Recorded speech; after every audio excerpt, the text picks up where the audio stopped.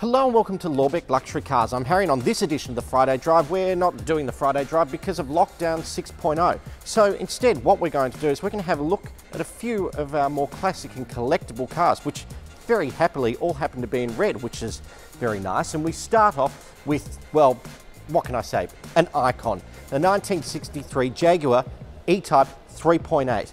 Now the 3.8 litre under here, I mean, remember this is 1963 people. Underneath here, this 3.8 litre produces 198 kilowatts of power, can get this car to a top speed of 150 miles an hour and will get from 0 to 100 in about 6.5 seconds.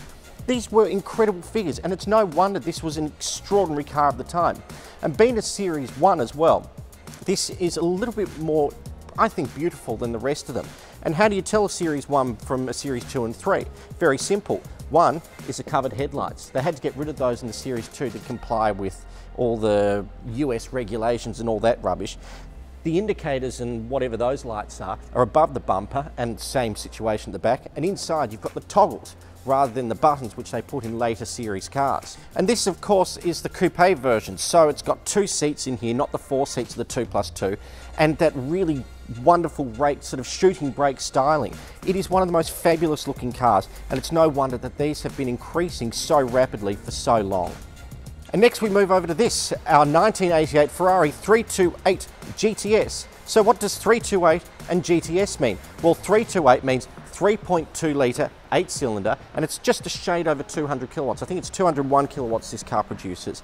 And GTS means that this is a targa top, so it's not the coupe. So this little bit in the middle removes right away.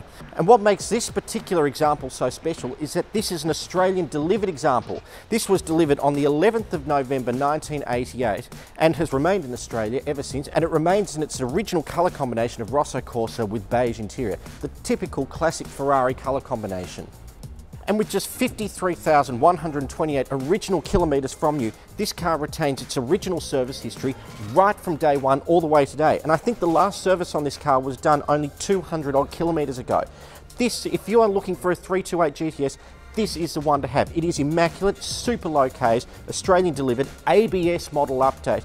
This is the works. So anyway, let's move on to the next one. And then we move over to our 1967 Mercedes-Benz 250 SL Pagoda. Now, I don't really need to give much introduction or background on this. You all know what this is and how special it is. Under the bonnet, a 2.5 litre 6-cylinder mated up to an automatic gearbox in the middle, and this car comes with its original soft and hard top roof, which is very desirable, and the original Becker radio. This is a really superb example, and in this bright red with the cognac-y sort of interior tan, I can't remember exactly what they called it, tobacco I think it was.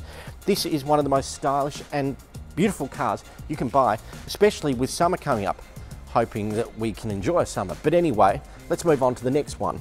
And next up is our 1987 Mercedes-Benz 560 SL. This was the newer generation of this, so this is the R107, so this superseded the Pagoda. And it still carries over many of the important aspects of what a Pagoda is all about. This has a removable hardtop with original soft top underneath. Underneath is a 5.6 litre thumping V8. And the other beauty about this car is this is an original Australian delivered car, delivered on the 12th of February, I believe, 1988 in New South Wales. This has an original 178,000 and a bit kilometres from you, with all its service history, all its original books, stamped from new all the way to today. It's a superb example, and again, being red, like all the rest of them have been, this really looks the part and is another great collector's item now that we're coming up into summer. So something you can legally enjoy to use, or any of these other ones for what it's worth. And last but not least is our 2002 Robnell AC Cobra, build number 63. This is an icon, and probably just as iconic, if not more, than all the rest of these cars combined. Le Mans winning pedigree, and under the bonnet is a 4.6 litre supercharged V8. So this car really goes hard, if we were allowed to drive it, of course. Now, we've come a long way since 1960 something to 2002, so that means that this car is packed with a whole lot of modern technologies which make it even better to drive. Underneath, gone is a ladder frame chassis replaced with a space frame chassis, giving it more rigidity and making it just better all round to drive. Each corner has Koni adjustable shock absorbers, and four-wheel disc brakes all round. And the body is made of a combination of Kevlar and fiberglass. So it's lighter and better in every single way, but still retains a classic shape. So it's one of those cars that you can actually enjoy, a classic car you can actually enjoy. So for all you classic car enthusiasts and those who are experienced, you know how important that is.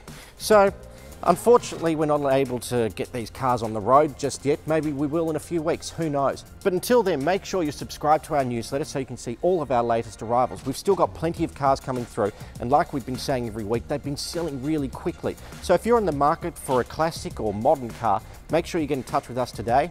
And as always, we'll see you next week.